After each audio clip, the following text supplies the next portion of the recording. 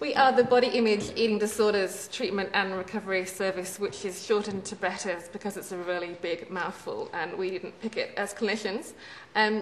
Good morning, I'm here to talk to you a bit about our experience so far, and I really appreciate what Beth was saying about we are very much a work in progress. We've tried some things out, given some things a go and got some learnings to share with you, but there's really not one right way, and we were just saying before how interesting it is that all the different specialist services have kind of developed in different ways around their family work and their services generally. So just here to share with you a little bit about ours. So for those of you, overview, I'm going to talk a little bit about our service, our work with families, what we've tried, what we've learned, and what we're trying to do now. And for those of you who don't know very much about our service, we are a partnership between the mental health programs of St Vincent's and Austin Health. So we have a site in Kew, which is our community-based sort of centre, and we are really an outpatient service for people with body image and eating disorders. We do have some inpatient beds, and our beds are in the Austin Hospital. We take referrals from a whole range of people. We cover the north and east of Victoria, right up to the borders of Victoria, so quite a way. And we were first of all set up in October 2010, initially as a pilot, but now we have ongoing funding, which is good. We're quite a small team. There was initially 5 of us, full-time equivalent, and now there's a little bit more. But yeah, resource-wise, as we all are, I think, we're pretty tight. So our model of care was set up to trial community treatment as really an alternative to inpatient treatment. So one of the differences in our services is that our day patient program doesn't have a lower BMI cutoff. So we're working with people who might have a BMI of 13 or 14 upwards, trying to help them to restore weight in the community, which kind of puts a bit of a different spin on the family role as well. So we provide an assessment and treatment planning service and a range of treatment options, support for GPs and primary care, working quite closely with area mental health services at times, trying to work in partnership. The service was set up as a research project, so we have a lot of evaluation activities happening. And we've seen about 300 people so far. Okay, so in a nutshell, this is kind of how our model of care looks. So the first point of call is our intake system. From that point, people are usually directed to the assessment and treatment planning clinic, and that's about 3 or 4 sessions, in which we aim to include family where we can. Occasionally, people might go straight into the inpatient unit if they are medically at risk, and that kind of is the only option. But if we can, we try and see them in the community first. Then after that, we've got our day patient program, which is a 3-day-week program, CBTE, as we were just talking about, and some family interventions. So, as we started off from the beginning, the commitment to working with families was really embedded into our service model. Because, a range of reasons really, we have a participant and carer group that sits behind the service development, so they've been very involved from the onset. We kind of know it's widely regarded as best practice where we can to include families, some of the information that Claire was talking about before. Like all mental health services, we're accredited against the national standards, and that's very important. Families obviously are a key part of that. Again, as I said before, our model of care indicates that because we're working with very unwell people, it seems to make sense from a risk management point of view that families need to be included. And we kind of know that we need to, so all the clinicians know it, and it's a really hard thing, and obviously the evidence base isn't massive for adults with eating disorders, but we know that it helps. And we also have a mentor program as part of our service where we have recovered consumers coming through and talking about their experiences and who are able to say, you know, when my family started to get involved with more, it really helped. And that really helped us engage families now and the consumers that we've got now to actually agree to families being involved. Also, Claire mentioned before the Worldwide Charter for Action on Eating Disorders. So that families do have a right to be seen as a resource and valued partner, to be involved in the assessment and treatment planning. So as standard, we will be asking people to include their families in the assessment process. And again, for us, about informing them of the risks associated with their loved ones' eating disorders and what they should do about it if they notice that. In terms of sort of who it is, we're really asking people, is there a someone? It doesn't have to be necessarily your mum or whoever. Is there somebody in your life, a partner, a significant other that we can engage with to help support you? Because realistically, recovering from an eating disorder is really, really hard to do on your own. So we're trying to actually find, is there somebody there who can support you with this that we can talk to? And also it's obviously really important from us from a clinical perspective to get some collateral and a wider perspective on things too. So at the beginning, what did we try? So we created some flyers that on arrival, parents and families or whoever was there were given information about the services that we offer. If they weren't there, we gave it to the consumer to hopefully give to them. We incorporated the families very much if we could as part of our assessment clinic. So the goals setting process that we use, there's a space in there for what the family's goals are. We like to, if we can, if the person's willing, to share the formulation. So part of the clinic looks at why might you have got this problem now, what might be keeping it going. And so if the person's willing, that's part of what we'll be sharing with families to help just kind of raise their understanding and awareness of things. We ran a family and carers education and support group that was a 6-session group, which was well attended. We've done some meal support sessions primarily for people on the day patient programme. We've facilitated building hope alongside EDV, and we've offered some time-limited family therapy sessions.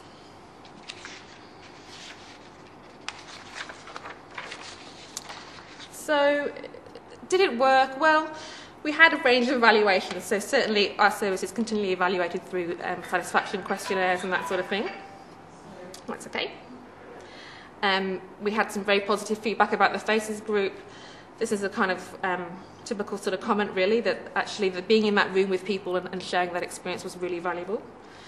But we also had some families write on questionnaires I didn't know that they offered any family support, which was a bit of a kick in the teeth, really.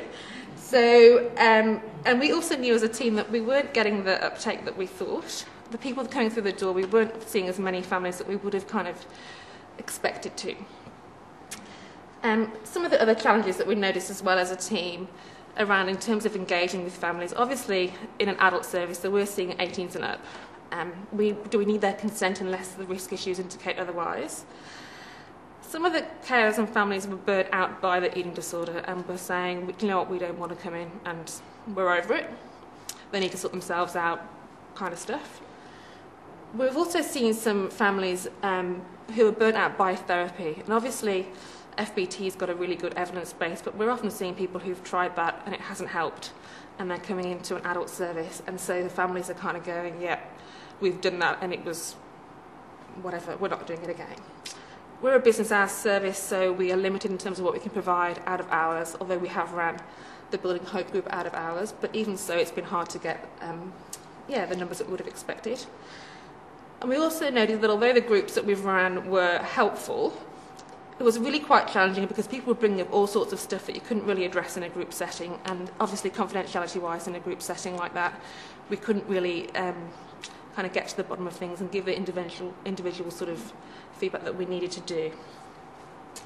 So we thought, well, what can we do to find out what families want? And then we thought, well, maybe we could actually ask them. So we sent out a survey towards the end of last year and basically sent a survey out to all carers, significant others that have been noted down on intake about what they were wanting for and what they had, and we came up with some ideas. So they were asking for education about eating disorders and treatment approaches, sessions around meal times, support to develop communication skills and managing their reactions to the illness, so kind of akin to the skills-based sort of stuff, information about support groups, and sessions focusing on looking at the broader difficulties that there might be in the family relationships.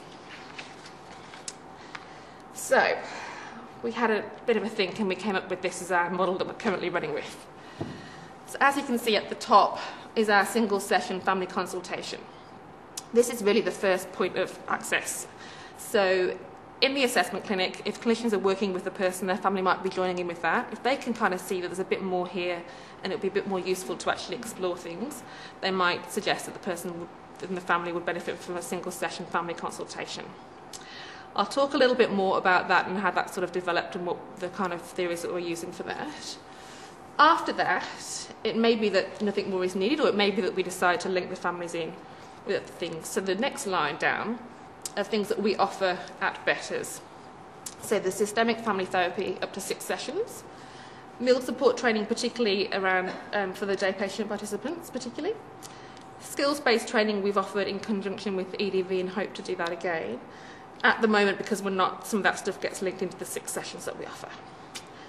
And then at times we're also referring people out if we're recognising that this is a family who need longer-term family therapy. We might be linking them in with private practitioners or the Bouverie Centre. And also we realised that although we were running a support group and it was going along reasonably well, in Disorders Victoria are doing that fantastically, and let's use their resources and what they've got to offer. So we're now referring people into their community support groups as well, rather than running our own. So I'm going to talk a little bit about our single session approach. I've popped the Bouverie Centre's little logo on here because this kind of stuff comes really from our work with them and learnings from them and the mental health team. People may be familiar that they've recently started to look at the consumer-centred family engagement model, which is drawn upon research that was done in the States about the fact that it takes, on average, 2.4 sessions to get a mental health consumer to agree to participate in a family session. And the kind of ethos behind this sort of work is really around being a bit more curious and exploring with the person about why is it that you don't want your family involved, rather than just kind of going, oh, okay, and not really exploring it anymore. Trying to find a way to collaborate and find, is there a way that they perhaps could be involved where it's appropriate, that we would feel comfortable with? There's certain things that we might not need to cover, but could we cover that, or could we look at this?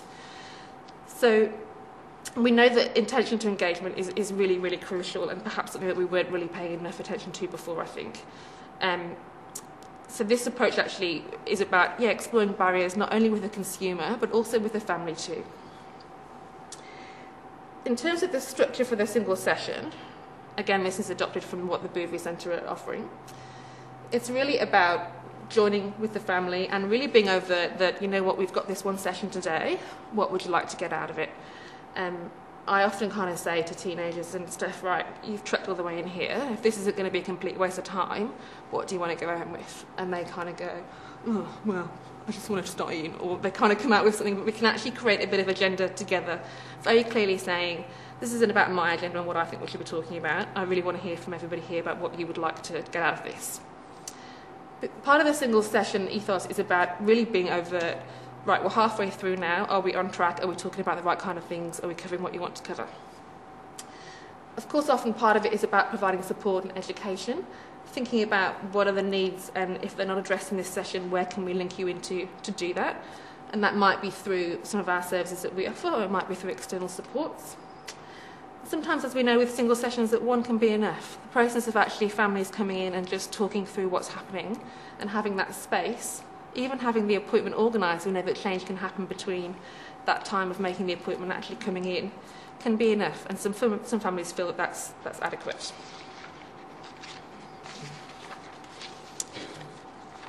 I'm going to talk a little bit now about the family therapy sessions that we offer, the 6 sessions that we do.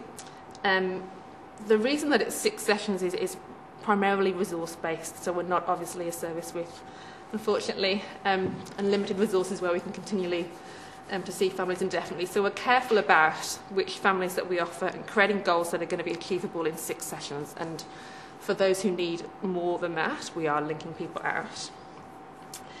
When I was trying to put this together, it's really hard to kind of capture what we're doing in those sorts of sessions in kind of 5 or 10 minutes. So this is sort of a very brief kind of overview, really. And I thought perhaps one way of looking at it would be to think about what are some of the goals that people come into for therapy with. So I've put some of these on this slide now. So to be mother and daughter again. So I think it was touched upon before about eating disorders have a good way of changing relationships in families, and we often see people who may be enmeshed or their structure of their family has become very reversed. This particular case was around a mum and a daughter who, similarly to what you were talking about, really were talking for each other, were unable to sort of take a step back and let each other go with their own kind of lives and health concerns. Typically for families, working out what's reasonable for me to be taking on in the family and what I need to give back. So that came from a young lady who was quite parentified in the family system and who had kind of taken on the parenting role, and part of her eating disorder was functioning to help her manage the stress and what was happening for her in that way. I want to be able to talk about more than the football. So we know that often communication in families is difficult for people where an eating disorder is residing, and this was a case where, in terms of talking about emotions and feelings and things like that at home, it just wasn't happening. So actually trying to work and build on those relationships became part of the work. Finding the balance for families between watching over the person and stepping back. We talked before about they're adults now, is it time to leave them be, but I can see that they're not going well. How can we do that? So actually having everybody in the room together to talk about that, making a plan collaboratively and together, rather than the staff saying to the family, do this. We'll try to actually work with the person there as well, because we all know that when families and the person try and work things out over the meal table about what to do, it's just not a good thing. To try and help this time to be different. So a lot of families that we're seeing have been through really quite a traumatic process with their loved one, of being very unwell in and out of hospital, really wanting to make something change this time around.